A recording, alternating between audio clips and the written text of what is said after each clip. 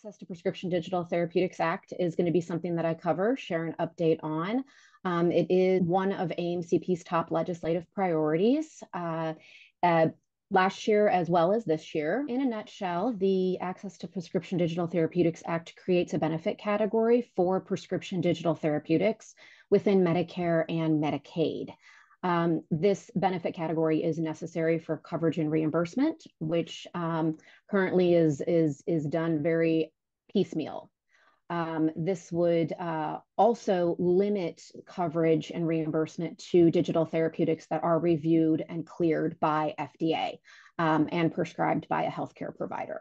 That is kind of the main reason why AMCP is advocating for this. CMS does not have the necessary authority to cover PDTs should they choose to do so. And that creates a disparity between Medicare, Medicaid, and other government administered programs, as well as commercial plans.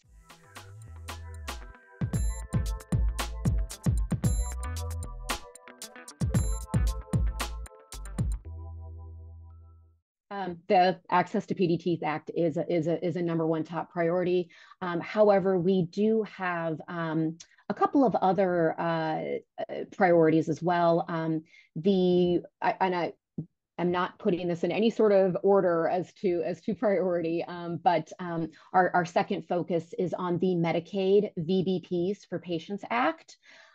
This is a bill that was introduced in 2023, so we are it is a newer bill for us than the PDT bill is, but what it does is the MVP Act enhances Medicaid patients' access to new high-cost therapies, cell and gene therapies, come to mind, and by modernizing the framework for the value-based purchasing arrangements under Medicaid.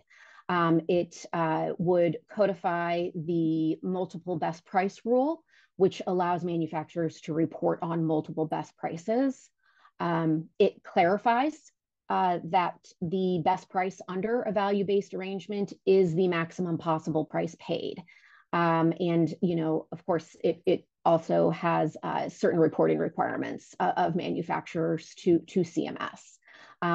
This is a priority of ours because, addressing disparities in medication use and access is a top strategic priority for AMCP as an organization. Also, along those lines, you mentioned ECAPs, which is something that we are coordinating, collaborating, partnering with our fellow pharmacy associations on, the Equitable Community Access to Pharmacist Services. So that is one that we are supporting as well. That is a bill that, again, was introduced in a previous Congress, picked up a lot of momentum in 2023, and we are, hopeful that we will see some positive movement in 2024 on that as well. And then the last kind of legislative priority that I would want to really call out would be our efforts to support the adoption and uptake of biosimilars. And, we have a couple of different ways to do so. One through appropriations requests, another through supporting some of the legislation that was introduced in 2023 under the 118th to, support that adoption and that uptake of biosimilars.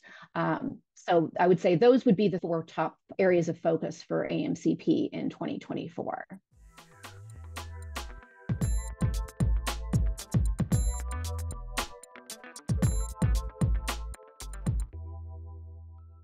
AMCP has not formally taken a position on any of the bills at this time.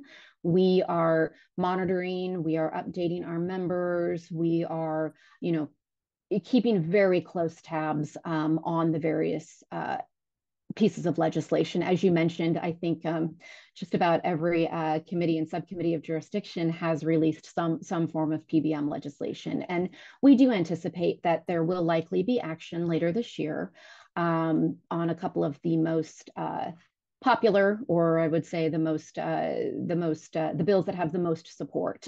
So we are informing, we're educating. We've not taken a position. We may in the future, we may not in the future, but we are very cognizant of the different conversations happening at all times from Capitol Hill.